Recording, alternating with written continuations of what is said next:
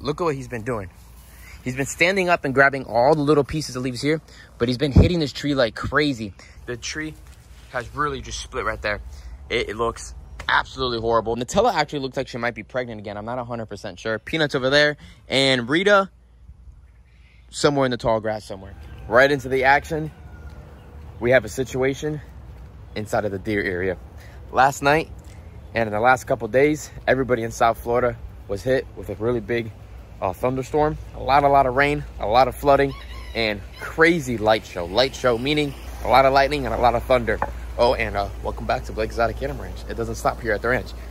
We got a chainsaw in our hand, an electric one, and we have storms rolling in again right now, as you can see. But unfortunately, last night, a tree went down inside of the deer section, and I'll show you this tree right now. I don't know if it was the wind from being top heavy or if lightning might have hit in the tree. It's happened here before. It's happened to my building. It's happened to my truck. It's happened to an avocado tree. It's completely turned black. I don't think this tree got hit by lightning, but you guys be the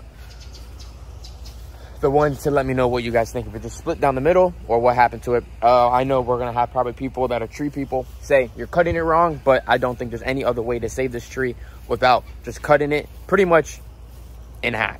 And you'll see why now. Woodpecker just popped up. But the tree has completely split in half. The deers are all inside of it, and check it out. The tree has really just split right there. It looks absolutely horrible. There's some branches in the lower spot, but we're gonna have to trim this whole entire thing down and work it back up. This tree was absolutely beautiful. It was such a cool tree, and it sucks that it split down the middle like that, but yeah, it really freaking blows. So let's just start trimming and cutting it all up. Throw a time lapse up.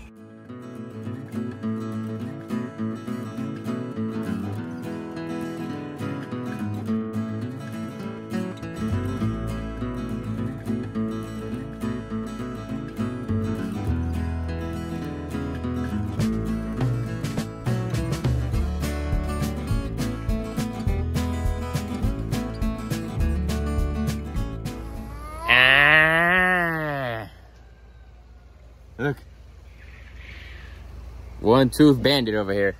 The storm is still rolling in. We got a bunch of the greens put right there.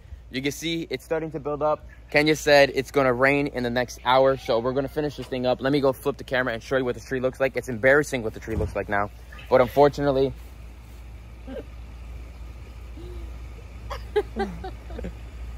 gosh, it's hilarious. The deers have been going around browsing like crazy. And Nutella actually looks like she might be pregnant again. I'm not 100% sure. Peanut's over there. And Rita somewhere in the tall grass somewhere. But as you see, it looks pretty freaking ugly. Put it down in the comments, tree people. Is it okay for me to leave the tree split like that? Or is it going to get infected? Because if so, I might have to do a clean cut this far down low. And I really don't want to do that. But what do you guys think? I'm going to trim it a little bit more on the sides so we're good. It's going to be back into a ball.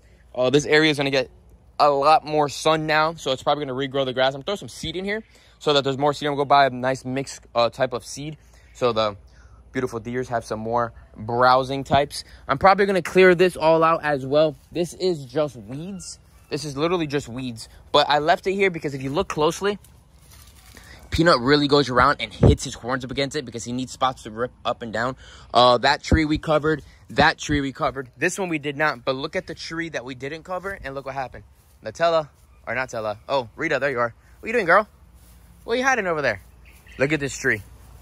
Real tall grass. But they absolutely love to bed down on it. Look at what he's been doing. He's been standing up and grabbing all the little pieces of leaves here, but he's been hitting this tree like crazy. And we're going to have to wrap this up because if not, he could actually destroy it enclosure. And we really like this tree a lot. It's a great tree for birds to nest in, as you can see. And for the future, when this becomes an aviary, it'll be a great enclosure for all types of cool Asian species of birds. And we're going to extend it next year as well. Would be really cool. Cash, you still listening? Casey boy! Before we go and do what we're going to do to fix this tree, we started with a little bit of dirt inside of here and a little bit of rock. So what I'm doing right now is just adding a bunch of this field gravel on the bottom. I got to do the rest of it. I bought like 20-30 bags, and obviously that was not enough whatsoever. So we're going to have to get a lot more rock, go all the way across and make this all dirt and rock. That's what I wanted to do in this section. Just keeps it a little clean, a little cooler for the deers to have an area to cool down when it's hot. And as you guys see, where the tree was before, it was all shade, but now they lost all that shade because the tree obviously broke and we had to cut it back. But that's all right. It's gonna grow back and become a lot more shade. It is very hot here in South Florida, and the more shade for these guys, it's better, because where they come from, it's very, very jungly and thick. So that's the reason why I need to have as much shade as possible. And they have their whole shelter right here. They have a two-sided shelter, the top and the back, to stay away from the elements if they wanted to. In the wild, they don't have that kind of stuff. They, you know, they're in the rain, they huddle down in the bush and the grasses and all that. Even the baby would like to just rather stay inside the tall grass than be over here in the hiding area. But that is all right.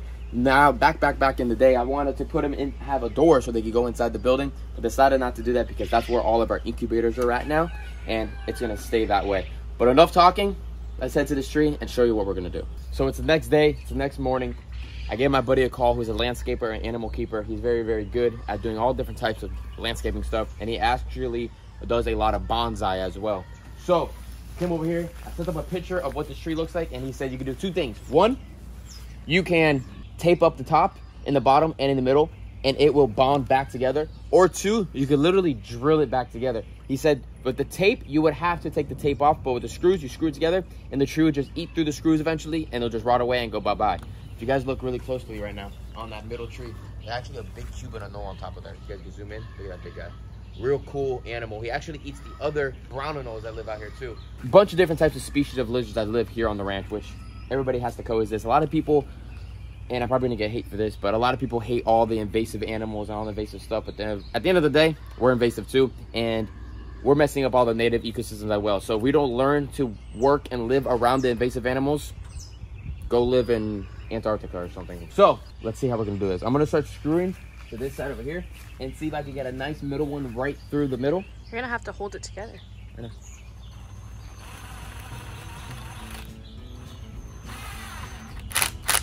No, not right here.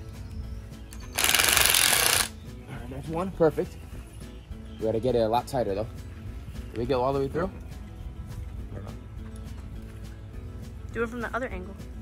Yep, you're actually right. That's what he actually said to do. Go from one side to the other side. So smart, Christina. I know.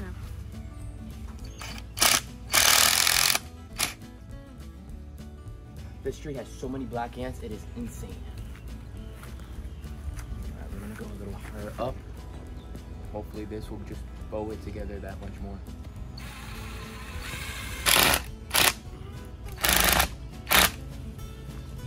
What do you think? Right here? Yeah.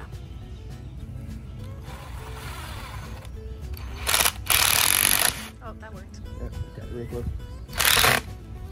Look how smart. As close as I think it's gonna get. I don't have any more screws. I might put one or two more inside of there, but you guys see the gist to see what I'm doing right here. We're getting it back together. The tree is still alive, still great. It is very, very healthy. I'm hoping nothing happens there and it just starts sprouting nice. So pretty much what happened, most likely, it wasn't a lightning strike. I thought it over. It would have been a black mark or anything like that. You guys are gonna be, oh, clickbait, blah, blah, blah, but gotta get you guys on the video somehow to give these videos a thumbs up. We just gotta make sure we keep the top a little not so heavy so that when these big windstorms come, the leaves get so wet, so heavy, they drop down, they droop, and that's the reason why it's split in the middle. So we'll just make sure we keep it nice and trim and good and make it into a nice mushroom about yay high. Because what we're gonna do here is the same thing that we did in the otter area, is we're gonna come out with these metal poles right to about here, come out, go up, I would say probably around 5 to 10 feet, or maybe go straight up, go real high, go up maybe 10 foot right there, and then come out, because I want to get to the top of those poles. So all those trees have to get cut back to the top of that other pole there, because we're going to have this aviary around, I would say 20 to 25 feet tall, which would be really cool. And we're not going to make it out of net this time. We're going to make it out of metal, and it's going to be like a giant bird cage. So hopefully we can put some small hooked bills inside here instead of just straight soft bills, which would be really cool. And on top of our doves and all the cool things. Put it down in the comments what species of animals you guys would like to see inside of here in the future, not including our muntjac that live in here. Don't know if I'm putting reptiles in here. Really don't think so. I think it's really going to just be the mammals with the deers, and then our different types of birds of some sort, and probably put another, that whole section over there we have trees. It's gonna get pushed out over there too. So it's gonna open up another 22 by another 15 feet wide. So they're gonna have that much more space, and it's gonna be really, really cool, especially if Nutella has another fawn. the upcoming month. I think she's gonna have another baby in about a month or so. You can see her belly starting to get a little bit bigger, or maybe she's just getting fat. Who freaking knows? But other than that, I hope you guys enjoyed today's video here at Blake Exotic Animal Ranch. Tell me what you guys want to see next. I'll see you guys in the next one. Give this video a thumbs up and have a good day, you guys. Peace out, everybody.